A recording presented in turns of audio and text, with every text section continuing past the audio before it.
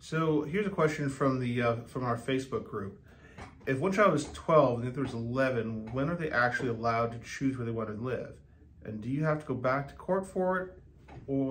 And if so, can he choose temporarily, or do you need documentation first? Well, this is a pretty good question that kind of raises a couple of complex issues.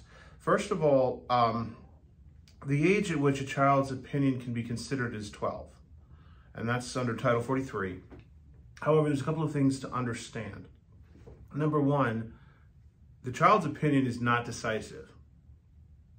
It is a factor to be considered.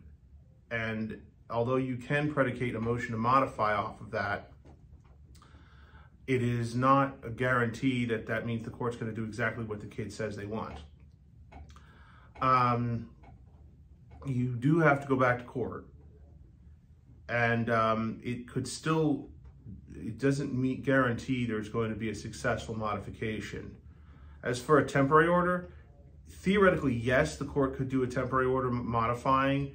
It's difficult in non-emergency circumstances to get a court to do that, because essentially you're going to litigate the case twice, once for the temporary order hearing and again for the final modification. And it's going to be on the same issues. So, and since you already have a status quo, unlike when you're doing like a new paternity or a new divorce, it's not easy to persuade a court in the absence of some kind of a really compelling reason to do that. This is a situation where the child's opinion is going to carry some weight with the 12-year-old. However, the 11-year-old is still considered young enough that their opinion is not going to be carrying a whole lot of weight. But to be honest with you, with a 12-year-old, because they're still pretty young, the court will consider their opinion, but it's probably not going to be decisive in the absence of some other grounds why the court should modify. So this is a situation where you probably do need to get with a good lawyer if you are serious about wanting to pursue that, and